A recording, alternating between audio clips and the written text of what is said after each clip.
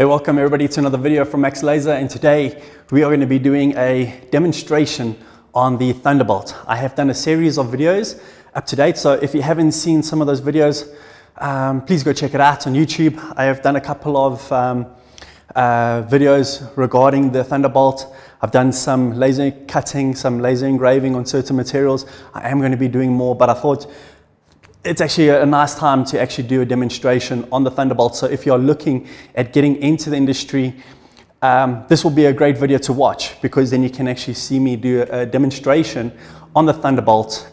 And yeah, you know, I want to show you guys my honest feedback. I want to give you the positives and negatives, so you guys can make an informed decision on if the Thunderbolt is the right machine for your needs.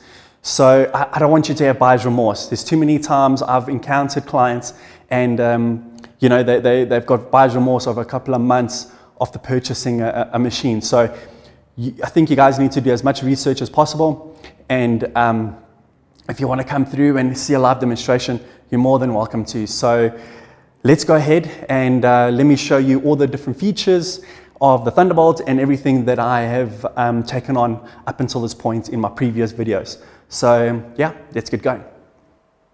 Okay, so here's the Thunderbolt. Amazing machine, just from the look of it, incredible. And this is the X and Y gantry. Again, you can see that Thunder Laser, you've come to expect top quality now from Thunder Laser. You know, gone are the days that you think that Asian machines are useless. Not a chance, not when it comes to Thunder Laser.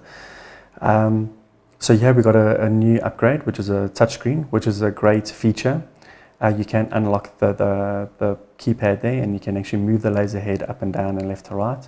But here you've got your files, you've got a whole lot of storage there. On your files, you've got 1 gig of storage space, which is amazing. Some of these are also some of the other features here. You've got your autofocus over there. And in connection with your, I'll go back to it now, menu on external devices, here you can advise the machine when to stop and when to start the exhaust and fan. And this is a smart operating system, which is great, which is again something that the other machines don't have. So you're going to have a lot of noise where this machine will kick in and switch off automatically and will keep the noise level to a minimum. The machine bed is not the biggest, but it's definitely big enough for doing most of your projects there.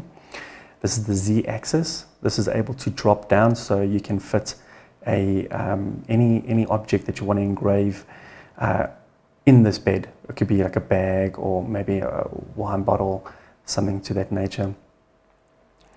A wine box, should I say. There's the ink, the honeycomb. Again, it's magnetic, so which is great. I don't know why more laser suppliers don't actually have a magnetic honeycomb. It's one of the biggest key features that you need when you're starting to do laser engraving and cutting, especially when you want to keep material in the same place. You cut it out like this, you take out that piece, you peel off the plastic, put it back in, and then you can carry on engraving again. And also, what about leather? You know, if you want to keep leather flat. This is a CCD camera, which comes standard with the Thunderbolt. Now the machine comes standard like this, so you can position it exactly where you want it to be. You do have the X tools and other machines that will come standard with the CCD camera, but not to this quality. You know, the engraving quality is just far superior because of the metal tube. This is a bit underrated in actual fact. I actually didn't think too much of the tray, but so many of my clients are so happy that they've got this tray. It just keeps your machine clean. You don't have a whole lot of wood and acrylic falling down at the bottom and messing up with the Z-axis belts. So that's a good feature there too. This is just showing your hybrid servo motor. This is what allows the laser head to travel at 1,000 millimeters per second. Again, all our competitors from Asia can only go to 400 millimeters per second or 600 millimeters per second. So they are a lot slower than this machine. And yeah, obviously, this is just one of the jobs that I did on one of the other YouTube videos I did the other day with engraving red on white. So, and here is the metal laser tube. So the metal laser tube has a much smaller beam spot diameter, which allows you to engrave with superior quality. And it will also last a little bit longer than a glass tube. Yes, it is going to be more expensive when you replace it, but it's, you know, you have to see like how much work you're going to be doing. If you're doing a lot of engraving, it's definitely worth it. This is the piping.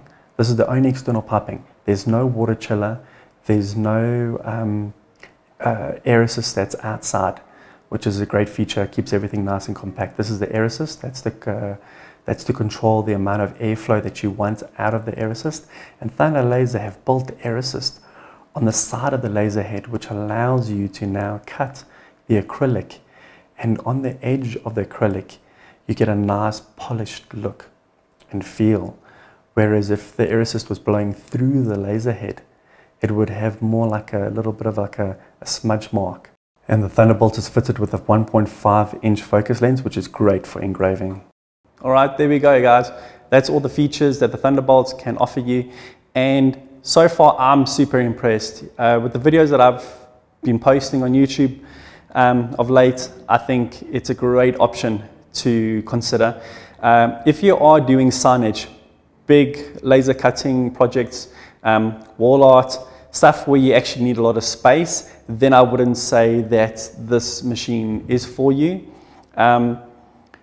Those types of machines is more the Nova series from Thunder Laser. Those machines will be a better choice for what you need.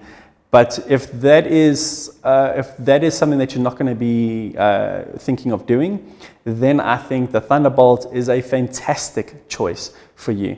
The price range is very competitive. It's fitted with a metal tube. And even with the 30-watt metal tube, it's still able to laser cut up to 10mm acrylic. So, you know, how much thicker do you want to cut?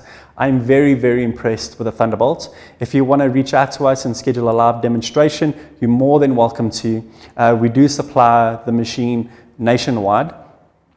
Because of the price point, we don't offer on-location training, but we can do remote training. And I just want to also mention that, you know, if you're doing some research, which I highly suggest that you do, considering making sure that you are choosing the right laser machine for you. You will notice that we are probably not the cheapest, but we're also certainly not the most expensive. We are in the middle. We're offering good value for money, in my opinion. And one of my technicians always say, you know, we're in the game of selling machines. We're not in the game of servicing machines. So saying that, we're selling a great brand. Our brand is worldwide. You know, you can go onto YouTube and you can see many good reviews on the brands that we are selling. Now, when you're choosing a machine, for me, I think that is very critical, because something cheap now is more expensive in the long run. So I hope that this video has helped. I hope that we have shed some light and made it a little bit easier for you to choose which machine or what type of machine you are looking for. And yeah, I'm going to be carrying on with the YouTube videos. So I'll see you guys on the next. Cheers.